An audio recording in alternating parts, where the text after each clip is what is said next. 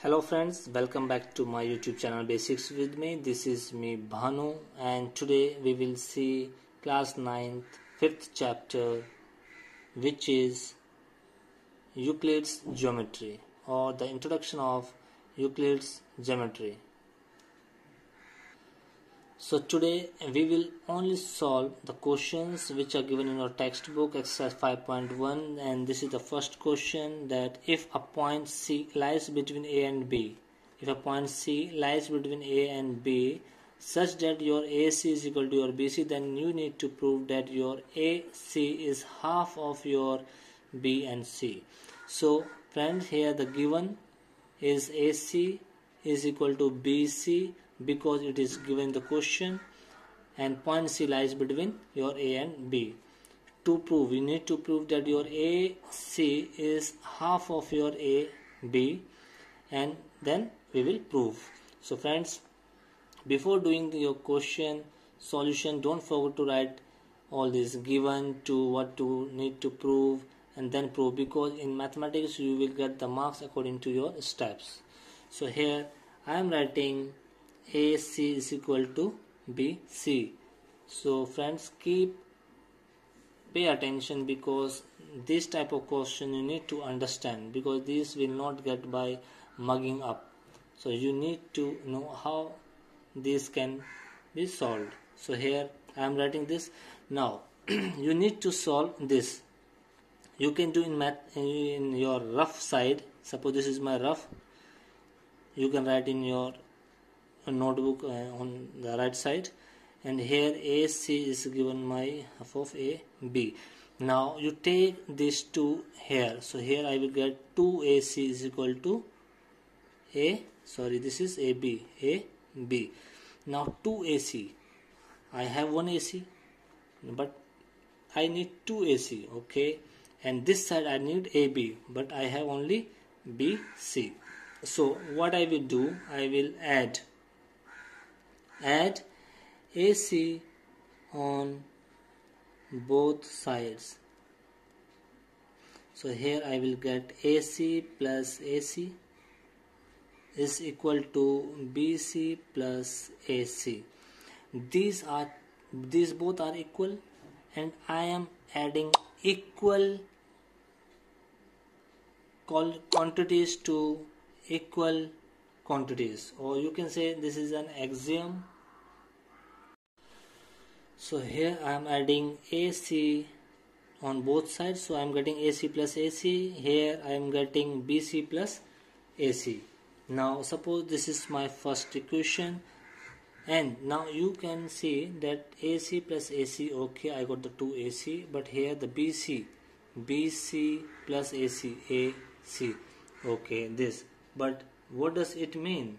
It means here that I can write, so here I can write here BC plus AC is equal to BC plus AC is equal to AB. Why? Because my BC plus AC coincides with AB, because my AC plus BC is coinciding with my AB, okay, which is our axiom. So that's why you need to remember this axiom, so that you can write. If you write like this, you will get full marks. If you will write only up to here and you don't write this one, then you might be know that this is the rule, but if you are not writing here the reason why you wrote this, so your marks will get cut. So friend, this is my equation second. Now it is known that things which are equal to the same things are equal to the one another. This is also my axiom, which is the first axiom.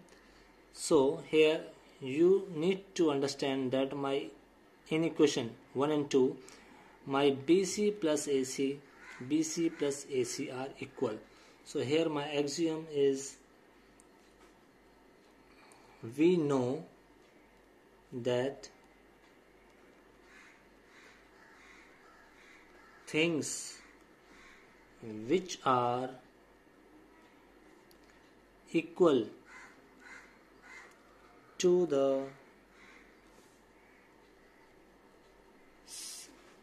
the same thing are equal to one another. Friends, you need to remember all these things. Now see, things which are equal to the same things, things which are equal to the same thing, these two are the same thing. So these AB and AC plus AC are equal to the same thing. So I can write, therefore from equation 1 and 2, what can I write? My AC plus AC is equal to this, equal to AB. Here AB. So here now I will get 2 AC is equal to AB. Now I need to find this, I need to prove this. So here I am keeping this AC and sending this to half here. So I will get AB. Hence proved. I hope friend this is clear. Now moving to the second question. So this is the second question.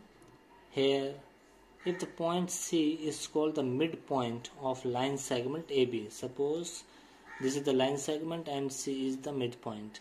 Now you have to prove that every line segment has one and only one midpoint. This is your theorem that you have to prove here, that every line segment has one and only one midpoint. So here given is C is the midpoint of the line segment AB, which is given. C is the midpoint of line segment AB. Now I have assumed that D be the another midpoint of AB. D is the another midpoint of A and B. Okay, now we have two midpoints, C and D, for assume. Now to prove every line segment has one and only one midpoint. So in proof you have to write that let us assume D as another midpoint of AB.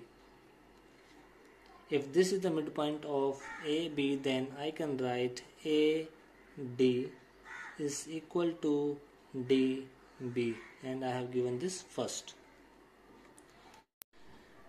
So, but it is also given that C is the midpoint of line segment AB. So I can write AC is equal to CB. This is the second one. Now subtract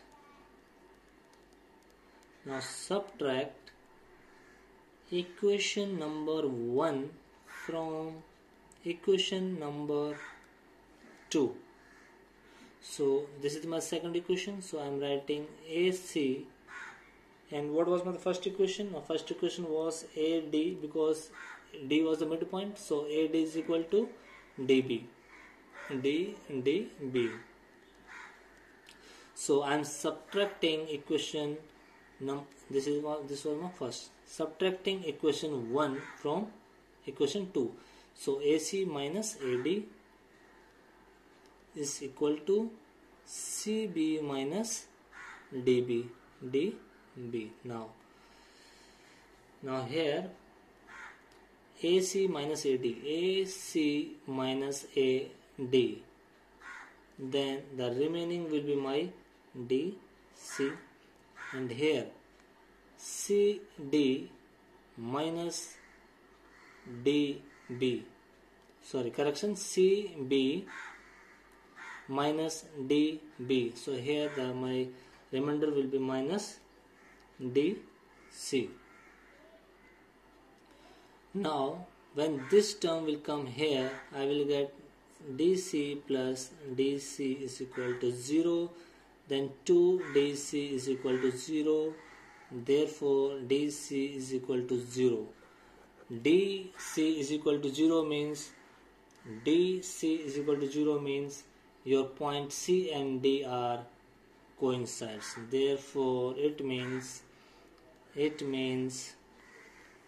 your points C and D coincides.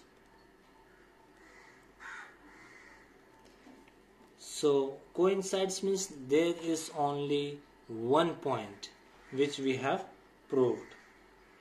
So now moving to the next question.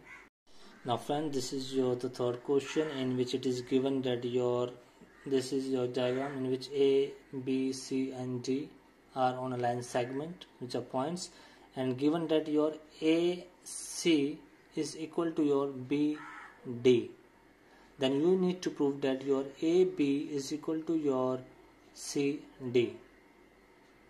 Now here given AC is equal to BD, and to prove that AB is equal to CD. So to prove, here given is AC is equal to BD. So here I can write AC. AC means your AB plus BC. I can write like this. And your this BD, B and D, I can write BC plus CD. Okay. Now in this format, now again I am writing in this form, so I am placing the value of AC here. So here AB plus BC is equal to the value of BD, BC plus CD. This is your first equation. Now according to your Euclid's axioms, which one? Subtracted one. So what does this subtracted one says? That when equals are subtracted from equals, the remainders are equal. So here I am subtracting. Now subtract what? Now in this equation you are getting, because you need to prove AB is equal to your CD. AB okay and CD okay, but here the BC is common in both, so subtract BC from equation 1. So here on both sides you can write on both sides. So I am writing AB plus BC, subtracting BC is equal to your BC plus CD, subtracting again BC. Now here I will get cancel this here and here. So here I am getting my AB is equal to your CD, which is you need to prove. So here it is hence proved. So friend, this is proved. So you need to practice more and more so that you will get good at this. So friend, that's all for today. If you like this video, don't forget to like and subscribe and press the bell icon for further notification without missing them. Thank you friends for watching this video.